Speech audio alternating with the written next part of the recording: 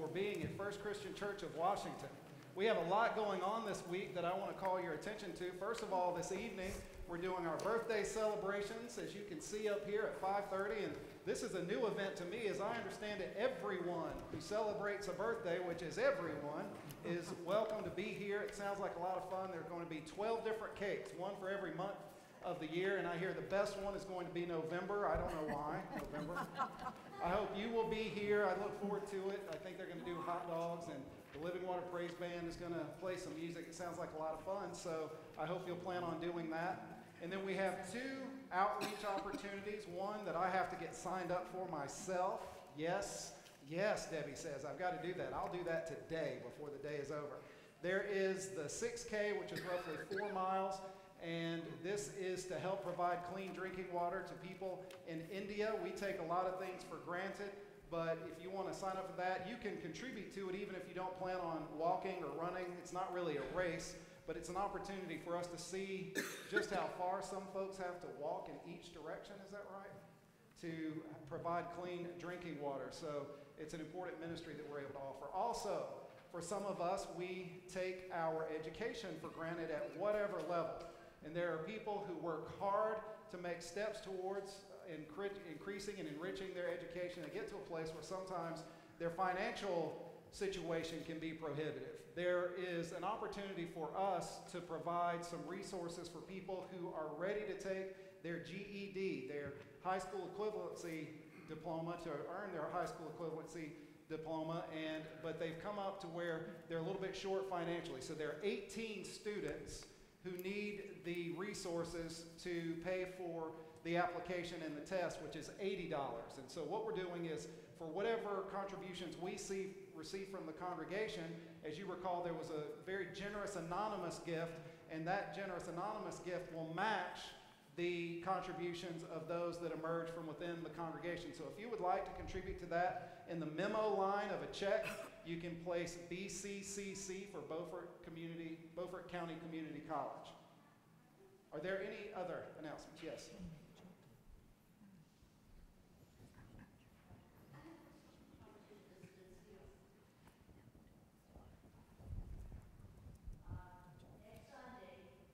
After the 11 o'clock service, we're going to have our luncheon for those 80s and above.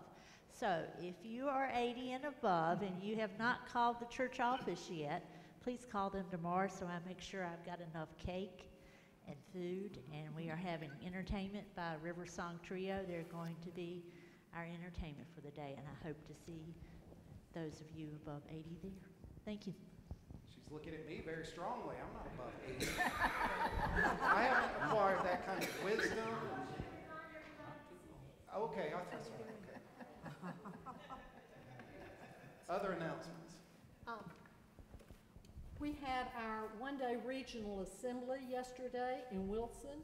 We installed our new interim regional minister, Reverend Ray Warren, who served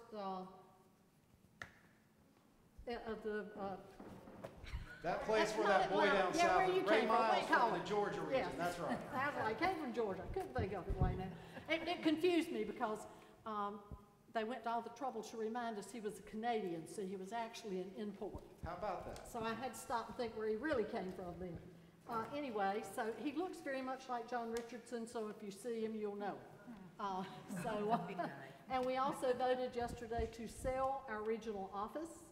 So we will be moving to First Christian Church Wilson in some of their space, we think, at this point in time. We sold it to Barton, by the way. We didn't just, pass it on. We sold it to Barton College. They're going to move their maintenance over there so they can add on to their gym. Thank you. Mm-hmm. Any other announcements? Let us prepare our hearts and minds for worship.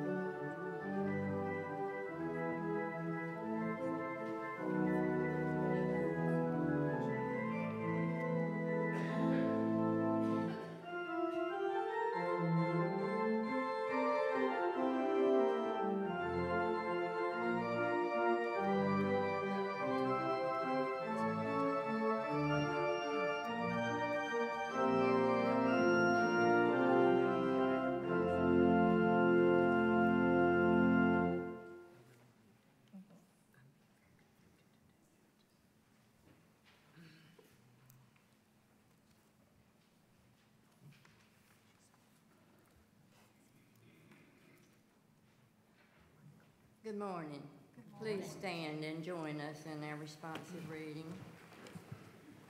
And keep standing for the hymn of praise. Join us on our journey, living God.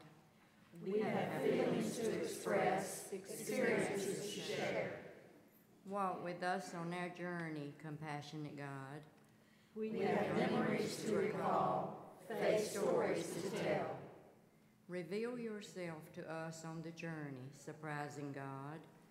We have thanksgiving to offer, bread and wine to share, and community to nurture. Strengthen us for our own journeys, ever-present God. We have commitment to pledge. We have Christ's work to do. Thank you.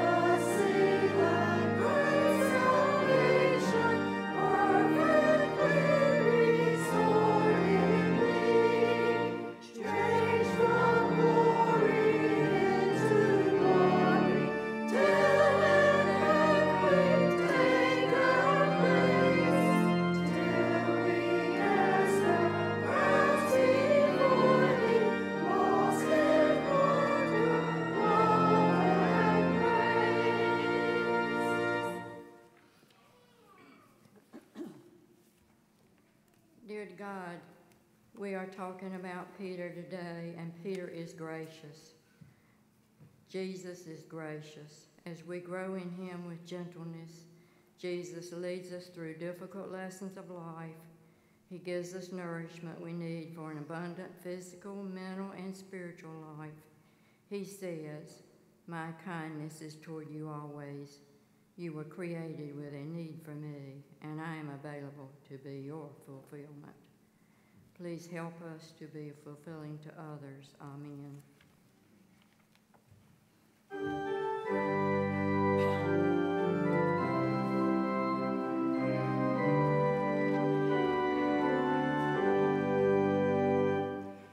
Is Lord,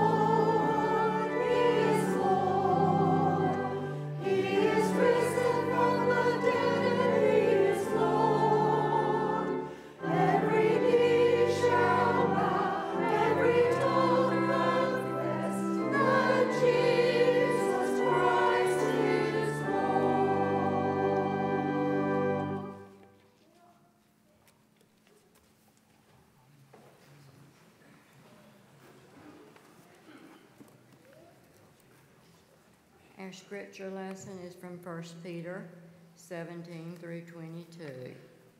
If you invoke as Father the one who judges all people impartially according to their deeds, live in reverent fear during the time of your exile.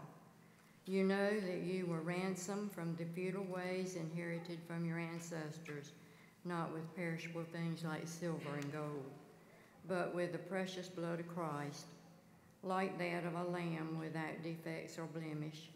He was destined before the foundation of the world, but was revealed at the end of the ages for your sake. Through him you have come to trust in God, who raised him from the dead and gave him glory, so that your faith and hope are set on God. Now that you have purified your souls by your obedience to the truth, so that you have genuine mutual love, love one another deeply from the heart. Now we welcome our children.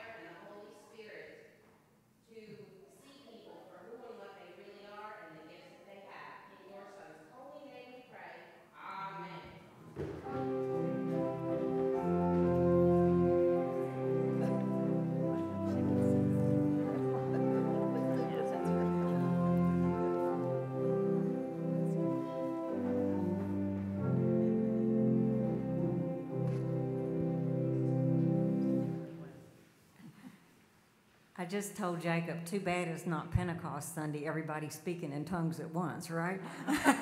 So,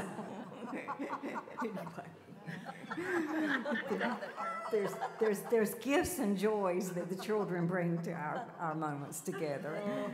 They are truly a blessing. As we prepare for our community prayer, this is our time to share our joys and our concerns with one another. And I just want to share with you the joy that I experienced yesterday being at the regional assembly. It's always a blessing to be able to be in worship and in gathering with people from our region who support our church camp and support all the different programs for ministers and minister relocation and ordination. And it's just a gift that we have the region that we do, and that next year in Greenville, go ahead and mark your calendars, or we'll have the dates out soon, that next year's assembly will be in Greenville, and it will be the 170 years that we've been the North Carolina Disciples of Christ. So I hope you will be able to join us since it's so close, and they're encouraging us to be there for a big celebration. Okay, Miss Ella.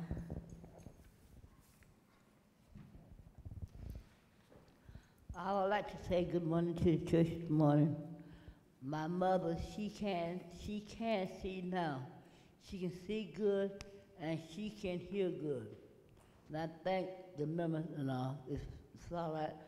I would like to take the pastor and his wife and you out to dinner one Sunday if it's all right. May God bless all you. May God bless all of you. And I would like to give a donation and help the children, help people that need help. And thank you for your prayers and answers. Thank you. Thank you. I forgot one thing. I got so flustered over the Canadian. Next Sunday afternoon in this sanctuary from 4 to 6, we will be, the search committee for the permanent regional minister will be having a listening session. So if you would like to have some input on what type of regional minister we are looking for, then please come and join us 4 to 6 right here and help us search for the right person for the job. And they did request that everybody in the region be in prayer for the search committee as they're in this process of looking for a new regional minister. Please be praying for that committee and for our region. Maggie. Morning. Okay, this week, this Thursday is Bob's surgery, and it's pretty major. And I just appreciate your support and prayers. Bob's been waiting a long time, and we definitely will be in a spirit of prayer for Bob on Thursday. I just want to mention this morning that Fred has had his second scan, and it again shows no cancer. Yay. Yay. Thanks for all the prayers. Thank you.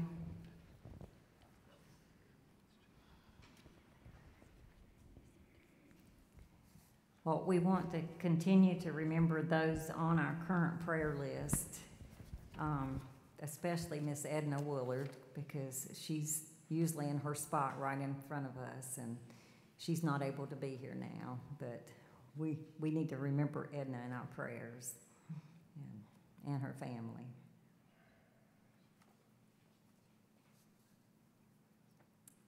If there are no others, let us pause for a moment of silence as we go to the Lord in prayer.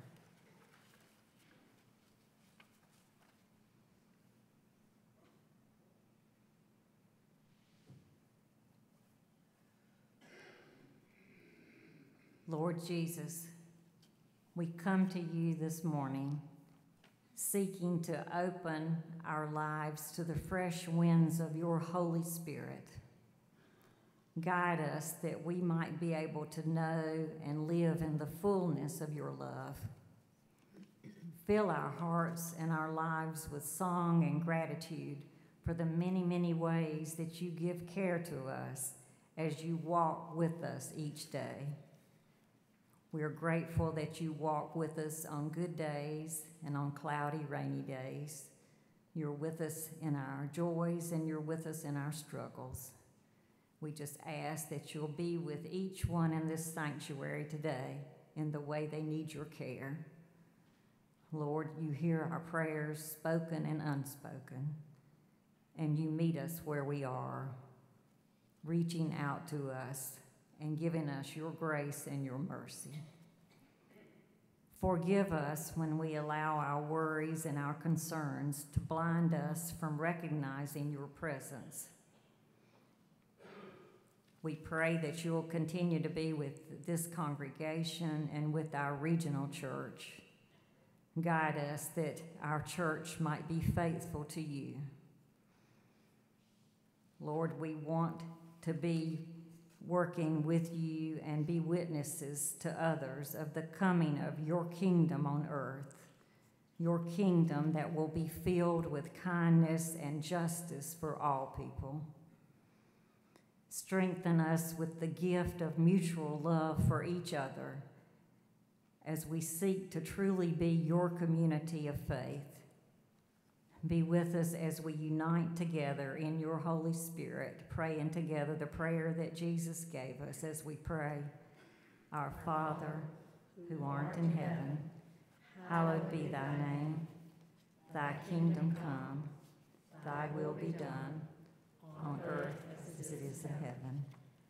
Give us this day our daily bread, and forgive us our trespasses, as we forgive those who trespass against us. And lead us not into temptation, but deliver us from evil. For thine is the kingdom, the power, and the glory, forever and ever. Amen.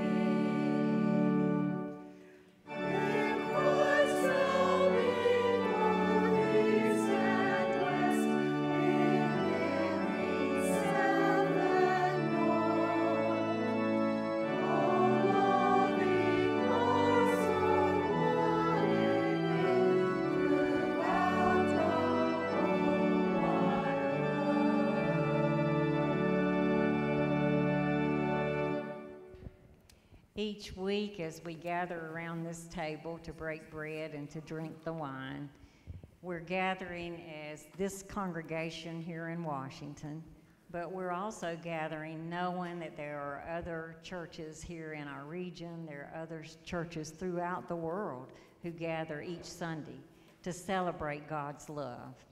We know that God's love is here in the midst of each one of our lives, and he's here in the midst of this congregation as we witness here in this community. Each time we break the bread and drink the cup, we celebrate God's love with us. Let us renew our spirits and open our hearts to receive that love as we're led in prayer by our elders.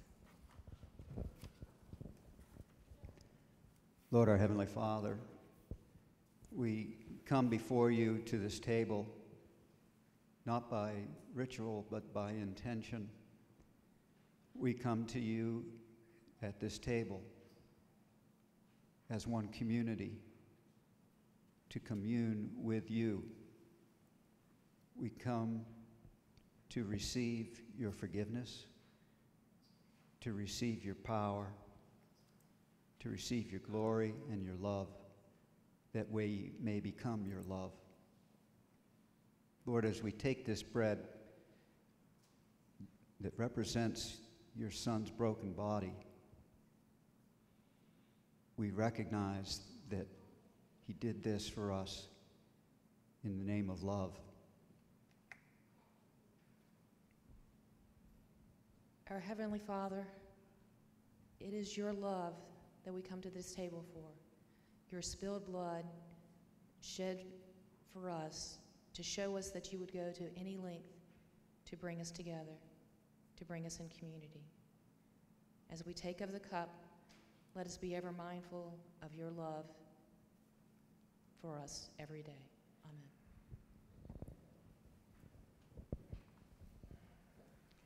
As Jesus gathered with the disciples in the upper room on that night, he took the bread, he blessed it, and he broke it, and he gave it to them, saying, "This is my body, which is given for you."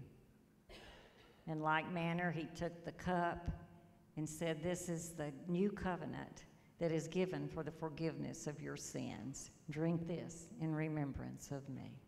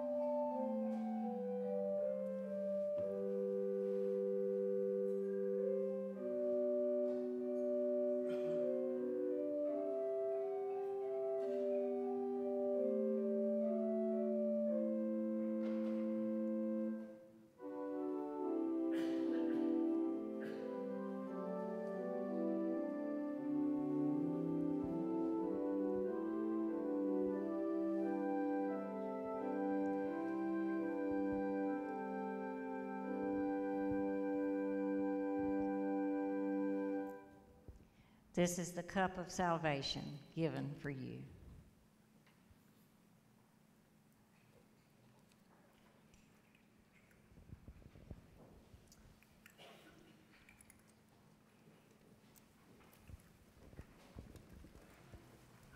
This is our opportunity to give back, to share with others, to spread the good news of God's love beyond these walls.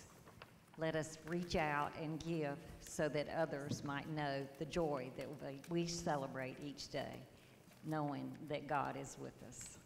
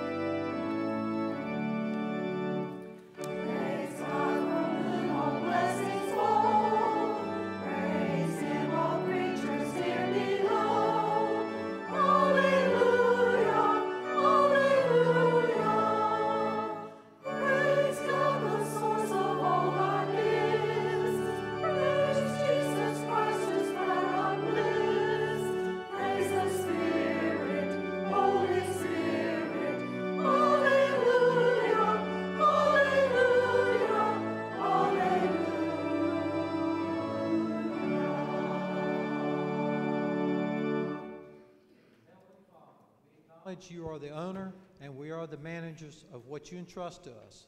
Help us to live for you each day and to generously share the time, talents, treasures, and things you have given us. Amen.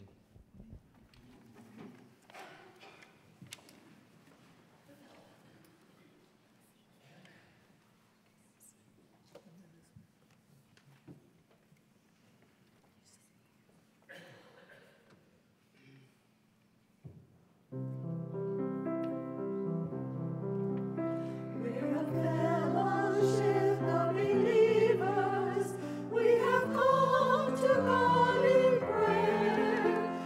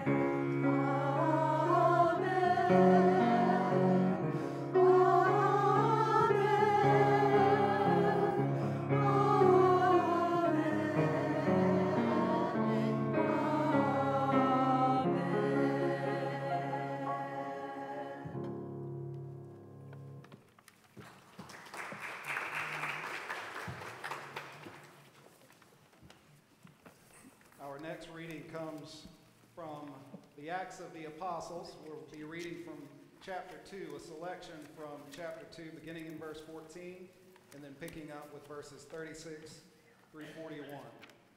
Again, for the context of this passage, the power of the Holy Spirit has been received among the apostles. They were granted the ability to speak in other languages, and people from places all over the known world and in that region were hearing this message proclaimed in their own native language, and there's some misunderstanding about just what is taking place. So Peter is describing for them and educating them on what is happening, beginning in verse 14. But Peter, standing with the 11, raised his voice and addressed them.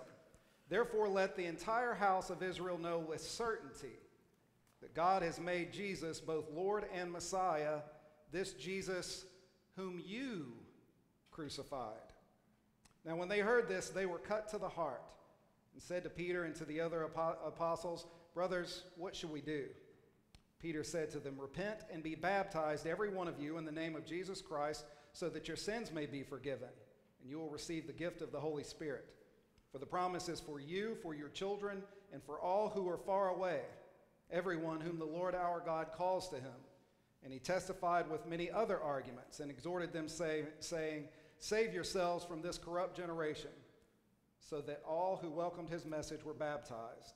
And that day about 3,000 persons were added. May our lives be transformed by the reading and hearing of these words. Amen. We are in the second part of a two-part series on a distinguished community, Last week we talked a little bit about what happens in a community of faith. What happens in these buildings that are erected? Oftentimes we'll see a concentration of these buildings erected in the inner city or in a historical place in the town.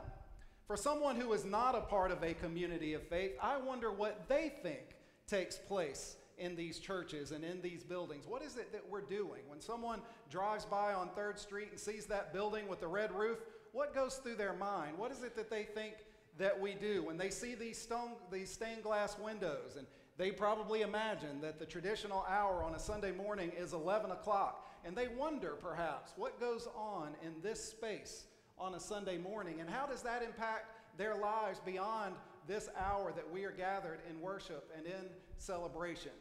What does it mean to be a community of faith? How is it that we are distinguishable from other communities? Last week we saw several ways. One of those ways is that we see fundamentally our identity is rooted in our confession of faith. We make a pretty powerful claim. We make a claim that Jesus is the Christ, Jesus is the Messiah, Jesus is the Anointed One. He is the Son of the living God. That statement in itself is so very powerful. We make that acknowledgement, we make that confession wherever we are in our understanding at a given period in time. That's part of what it means to be a member of the church. We recognize as a community of faith that we are an inclusive and expanding community. We saw that last week. Peter stood up and raised his voice. He spoke to people, again, who were from all over the known world and certainly within that region. We heard words and names of places that are sometimes difficult to even pronounce. Cyrene and Cappadocia and places in Mesopotamia and places, again, all over that known region. They were given the ability to speak in languages that transcended barriers, the barrier of language. The Christian community, the community of faith, one of the ways that we are distinguishable is that we are not known primarily by our nationality. We are not known primarily by our race. We are not known primarily about our political affiliation. We're not known whether we're conservative or liberal. We are an inclusive and ever-expanding community. And then we saw where we are empowered. The apostles were empowered through the Holy Spirit to do something they couldn't do on their own, to speak in a language that they could not have spoken prior to this outpouring of the Holy Spirit. Peter was given the courage to speak in the first place. This same Peter who was afraid for his own well-being and hid and denied Jesus and ran. Now he's speaking, and we would see if we continue to read in Acts that he was given the ability to speak in the very presence of those who crucified Jesus these words. He was empowered. We as a community of faith, we are truly empowered to do things that we could not do apart from the Spirit of God. These are some of the things that distinguish us as a community of faith? Well, today we want to continue with our ongoing understanding of how it is that we are to be distinguished from other communities. Number one, we are not a social club. Let's talk about what we are not as we move into what we are. We are not merely a social club. We do not gather because we share the same hobbies. We do not gather because we necessarily see the world in the same way. We do not gather because of a similar socioeconomic status. We do not gather because we have the same level of education. We don't gather because some of us like to play cards or some of us like to do something else. We are not primarily a social club. We are, in fact, an intentional community. For some of us who are gathered here this morning, some of us, only a couple I hope, maybe none, but there could have been the case that some came and they really didn't feel like being here today. Would really rather have watched Meet the Press or catch up on a show you missed this past week or have another cup of coffee. But we are an intentional community. We make the intention. Sometimes it's a discipline. Sometimes we do what we would really rather not do. Something we don't feel like doing. We are intentional about community, and it is not necessarily a social club. Sometimes the community of faith best represented is when we enter into relationships with people that perhaps we otherwise would not enter into relationship with. Jesus called us to love our neighbors and love our enemies and love real and perceived enemies, not necessarily like. We are an intentional community because how many of you know in a human community, intentional community, there are people within those communities that we won't always like. We're not just a social club. We are an intentional community. In a community of faith, one of the things that distinguishes us is that we are not hierarchical in terms of status. We do not celebrate some people at the expense of another. We all have the same status. And we all have infinite and the highest status. In Paul's letter to the church in Philippi in the 2nd chapter, he says that we are to have the same mind in us that Christ had. That even though he was in the form of God, even though he was in the status of God, even though he shared the same rank and glory of God, he emptied himself of that status and rank. He took on human form, but not just human form. He took on the form of a slave. He took the lowest possible form. If God takes the lowest possible form of humanity, what status does the lowest possible form of humanity take on? The status of divinity. God has lifted us all to the highest status. We each have infinite worth. We each have the highest status as children of God. In terms of status, there is no hierarchy in the community of faith. In a community of faith, another thing that distinguishes us is that we are not competitive. We are not competitive as the world understands competition. In the world of competition, oftentimes people excel to a place of status. This is related to a hierarchy of status. When people excel, when people compete, some people are perceived to be great at something, and they are assigned a status at being great at something, and others who are not as great as those persons do not share that same status. We are called to be competitive in one way. Paul, writing in his letter to the church in Rome in chapter 12, verse 10, he says that we are to outdo one another in showing love and honor. If we're going to compete in anything, we will compete in showing one another the honor each one of us deserves by virtue of being created in the image of God. We will outdo one another in showing love for one another. That's how we compete with one another. Because we recognize in the body of Christ, when we have been baptized into the body of Christ, we are one body in many parts. And when one part suffers, all parts suffer. When one part rejoices, all parts rejoice. We engage in great effort to become the people we are called to be because we know that as we grow and mature, as we excel in showing honor and love for one another, the whole body benefits. If we fail to excel in showing one another honor and love, the whole body suffers as a result. We're not competitive in the sense that I'm better than you if I'm able to excel better than you are. We've all been lifted to the highest status possible. And then finally, and this is not an exhaustive list, one of the things that distinguishes us from the so-called world is we are not people of violence. We are not people of violence. Since the days of Jesus, very faithful people have wrestled with how to live out this faith in a faithful way. Violence takes a number of forms. There is physical violence. There is emotional violence. There is interpersonal violence.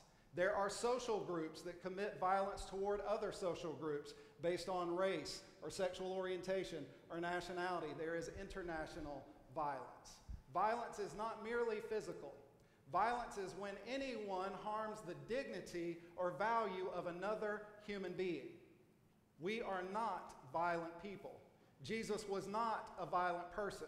Our primary identity is through our confession of faith in Jesus the Christ, the Son of the living God, the one who reveals who God is. And Jesus was nonviolent. Now, I realize that can create a great deal of conflict for us in our relationships as people who are citizens of the United States of America and who may, from time to time, God forbid, find ourselves in an interpersonal situation where we do not know what to do. It is possible that we can be people of love and people who would not commit harm or violence to the dignity of another human being, but sometimes out of love for the aggressor, out of love for an abuser, even the abuser, we will engage in necessary force to prevent them from harming the dignity of another, which compromises their own dignity as a child of God. There are times when we are called to use restraint, if necessary, to prevent one group or person from causing harm to another. And this is what I want you to see. That restraint that we impose on another is even out of love for another. This is where God's justice and God's love is different from human and worldly justice. We see in our passages this morning, particularly in the first one that we saw in 1 Peter, we see this discussion of ransom. We see this understanding of the length, as Debbie so eloquently described in her prayer, the length to which God will go to restore broken community. In verse 18 of 1 Peter chapter 1, it reads, "You know that you were ransomed from the futile ways inherited from your ancestors." We were ransomed from our futile ways. Then in Acts chapter 2, verse 36, it says there, "Therefore, let the entire house of Israel know with certainty that God has made him both Lord and Messiah, this Jesus whom you crucified." It's important for us to have an understanding of this. Who crucified Jesus, the Messiah, according to this passage? Sinful humanity crucified Jesus, according to this particular passage. This is what I want us to see. As a community of faith, we will do whatever is necessary to restore broken community. There are times even when force is necessary. Let's recall for ourselves some 40, 50 years ago during the Civil Rights Movement. There were folks who were standing up for their particular rights. There was time when the National Guard was called in. And the National Guard was there to be a presence of force if necessary. It was in support of those who were fighting for their civil and human rights, and it was also there to restrain those who would have imposed violence on them, again, thereby harming the dignity of those who were standing up for their rights and compromising their own dignity by having engaged in that behavior. We as people of faith are called to do whatever is necessary to create the potential, to create the circumstances under which healthy and restored community can thrive. One of the things that defines us primarily as a community of faith from all other communities is that we are a community rooted and grounded in love. Now, I realize I use that word quite often. But love is a finite word that we use trying to begin to comprehend an infinite reality.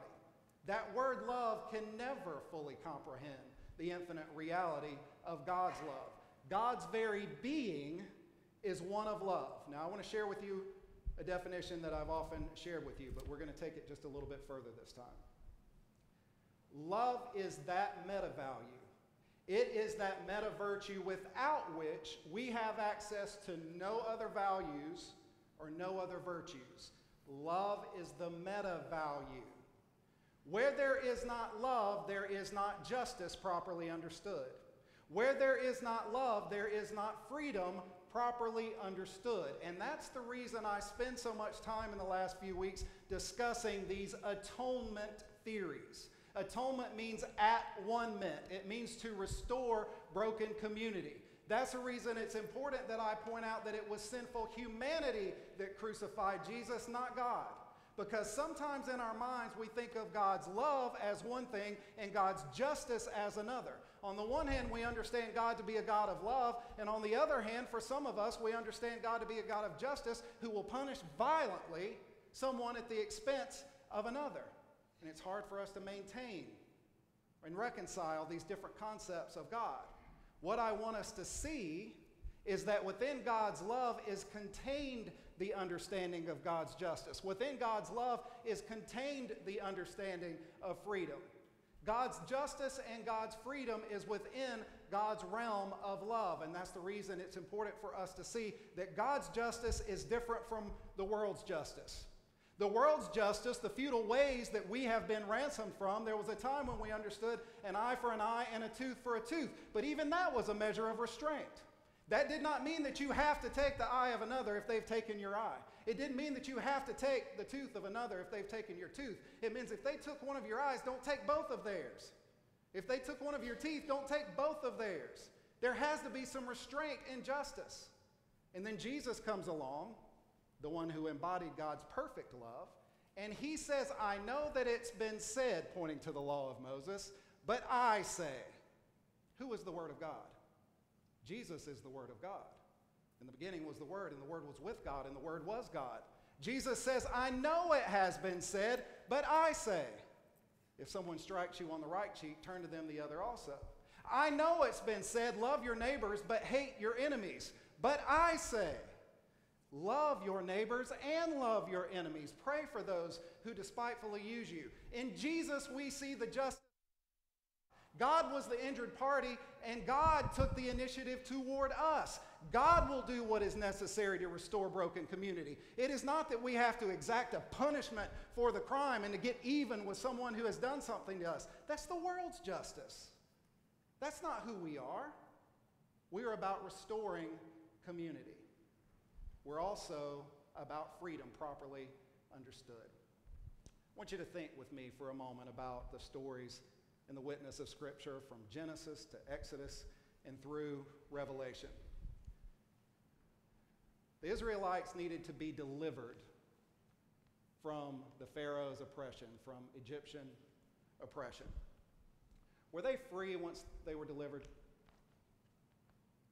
They were delivered, but were they yet free? They wandered around in the wilderness for 40 years. We too, through the love of God, have been ransomed from our futile ways. We have been delivered from our futile ways. But freedom properly understood is when we are able to unite our wills to the will of God. Jesus was free to lay down his life, and he was free to take it up again. We have become free through the power of the Holy Spirit to love God with all of our heart, mind, soul, and strength, to love our neighbors as ourselves, and to even love our enemies as God in Christ has loved us. What distinguishes us from all other communities is our ability, our freedom to be the children of God that God has called us to be. One final word as we close. I want you to always remember that one of the things that distinguishes us as a community of faith is that we are ultimately unstoppable. There is no tyrannical government. There is no religious system. There is nothing that the world can create or devise that will stop the community of God, because we are a community of love. The love of God in Christ would confront a religious system that would divide rather than unite. The love of God in Christ would confront a government that would divide rather than unite. It is through the life, it is through the teachings, it is through the actions, It is through the death, but it is through the resurrection that we realize that the love of God is absolutely unstoppable. It is the Alpha and the Omega. It has no beginning and it has no end. It is the power of eternal life. On this particular Sunday, it's important for us to recall some things. 3 years ago this weekend, the unthinkable happened. The church building that many of you grieve and on this particular weekend are mindful of, 3 years ago, this is the anniversary of when that church building burned to the ground. But that was not the end of this community of faith. No fire can end this community of faith. God forbid that this church burn down, but if it does, it won't be the end of this community of faith. This is a community of faith rooted and grounded in love, and it will never be able to be stopped. We are a community of faith that puts no status on anyone other than the status that everyone deserves. When we say everyone is welcome here, we mean everyone is welcome here. We do not hoard our resources to us and ours. We'll do what it takes to make sure that people have clean drinking water in Indy. If there is a person who needs an education and doesn't have the resources, we will provide the resources so that they can earn their education. We'll do whatever it takes by the Holy Spirit that is in us, the Spirit that animated the very presence of Christ, the love that embodied Jesus. We will do whatever it takes to restore a broken community. So I invite all of you, even as I commit to myself, to respond to the 3 questions that we have each week. For some of us, it's time to make that confession of faith. It is an acknowledgement. Not to make the confession is deny what really is. God really is love. Jesus really did incarnate God's love. Jesus really is the Son of the living God, and love is that which triumphs. Love is that which saves the world. Love is my personal Savior. It is our social Savior. It is the Savior of the world, love properly understood. For some of us, we've been going this along. We thought that we were spiritual but not religious. Well, we don't have that option once we've made that first confession of faith. We are baptized into the body of Christ. We are necessarily a part of a community. For some of us, it's time to become a part of a community. Each one of us, every one of us, we have the opportunity to rededicate our lives. You don't have to come forward, you're welcome to come forward. As we stand, each one of us can make the decision to rededicate our lives to the confession that we made. I invite you to stand and respond as God is leading you to respond.